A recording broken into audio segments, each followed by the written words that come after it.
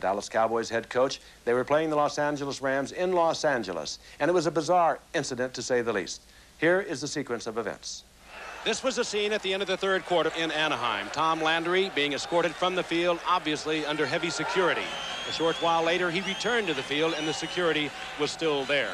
We were told later he was wearing a protective vest under his sweater.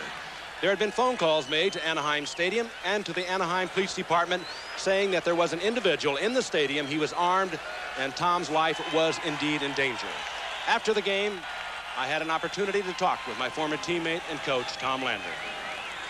Tom, your first word that there was a problem came from your own security man. What was said to you?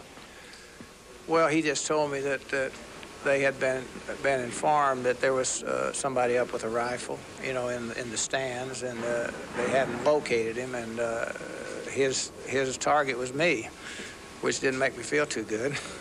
And they felt that I should leave at the end of the third quarter and go in and make a decision whether to stay in or put on a vest and come back out. So I decided to put a vest on and come back out again.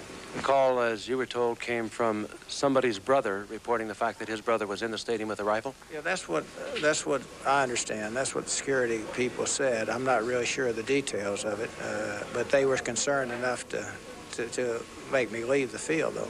And they give you an option, and you chose to go back out? Well, they gave me an option. You know, we were threatened in San Francisco once, too, before, as you know, plane thing, and I don't know. I didn't feel that it was something that was really dangerous, but who knows? I'm sure the president didn't feel it, or Bobby Kennedy, or any of them that this happens to, but it's just weird that it would come down to a football coach of all things, that anybody would be concerned enough to threaten somebody like that.